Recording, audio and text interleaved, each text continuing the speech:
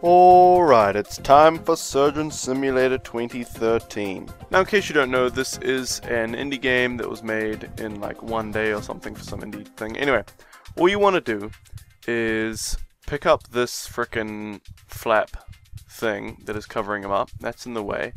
And you go over here and grab the hammer. It's sitting in just such a position so that you can pick it up with your thumb and forefinger, which you use space and R to use.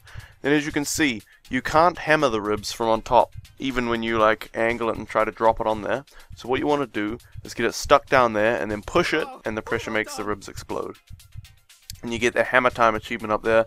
Costs you a liter of blood, that's all good. Now all you want to do is reach in, take out both the lungs and all the ribs, which they should all be intact.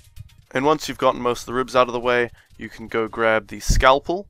And unfortunately I've just flicked another rib back in there, but whatever. And then you angle it down like that, and you just slice away at all the little veins that are holding the heart in this guy's chest. Now we just put that scalpel out of the way somewhere, go in, take the heart out. Sometimes it's a little hard to grab because you can't really see what's underneath your hand.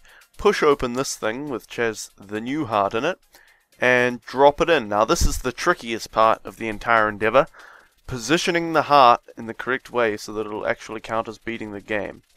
But just play around with it, and I guess if you look closely at how I managed to get it at the end, that's how you want to get it to beat the game. And there you go, we've beaten it with an A++ rating.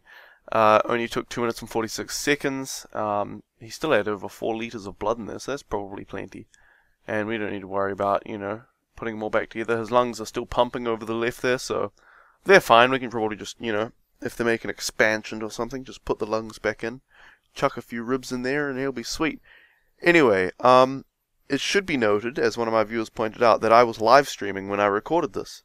So, if you want to go see, normally I just live stream League of Legends, but in this case I decided randomly to live stream some Surgeon Simulator.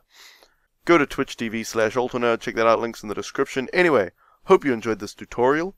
Till next time.